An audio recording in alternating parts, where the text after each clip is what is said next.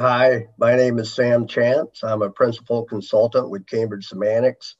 We offer a knowledge graph platform, and I've been involved in knowledge graph technology since 2002, and I've seen a lot of changes over time. And happy to share that knowledge graph is in vogue and wholly adoptable for your enterprise. And we'll talk about knowledge card and how it relates to knowledge graph technology to help the viewer get a better understanding of what we mean by knowledge cards and knowledge graphs in general.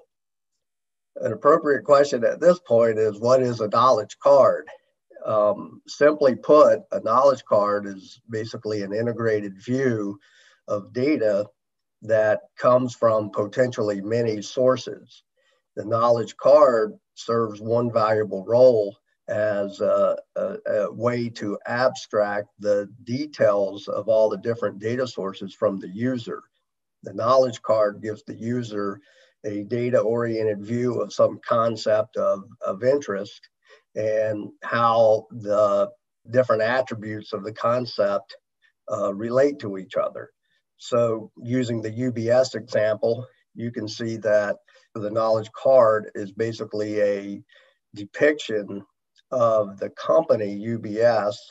It shows some of its attributes, high-level attributes like phone numbers, addresses, and actually other subsidiaries. So the other subsidiaries may be companies, so they have links to those which would similarly render a knowledge card about the respective subsidiaries. So when you have more than one knowledge card linked together, you could call that a knowledge graph.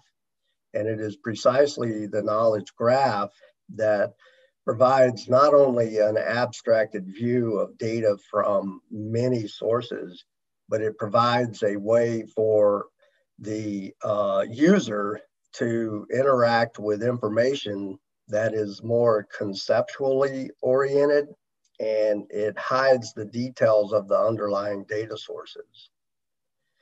So what powers a knowledge card? Simply speaking, there's two major components: the model or the metadata, and then the actual data. So there's nothing really new in that concept, but what is interesting is that a knowledge card powered by graph technology and semantics provides a more human-oriented conceptual view, but for the enterprise, it provides a convenient and flexible and adaptable approach to linking many data sources together.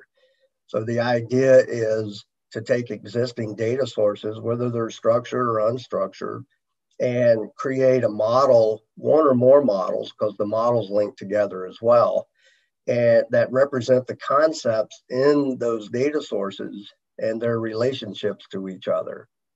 To go a little bit deeper, if you use ontology, such as the W3C web ontology language, you have a means to create unambiguous knowledge. And what that means is, for the computer, it begins to have the ability to understand information and not just parse it. So if you create a knowledge graph and you render a knowledge card, one of the questions that comes up is, is it possible to get new insights from knowledge cards?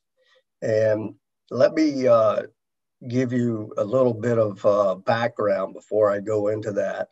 And the situation now with gleaning insights, answering questions, is that a lot of time and effort is dedicated to data preparation and data searching. In fact, at least one industry analyst computes that percentage as 73% of the overall effort to answer a question is data searching and preparation. So the idea is, if you use the knowledge graph, which can render individual knowledge cards, then the user can answer questions on demand.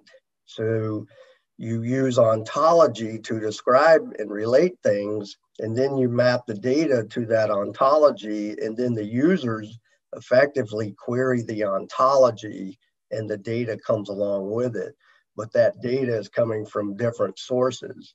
So the first thing that's happening is we're changing the nature of an analyst or user's job from hunter-gatherer to apply more cognitive faculties to answer higher order questions. In other words, the system is doing the hunting and gathering and connecting all the data, and the user simply asks questions.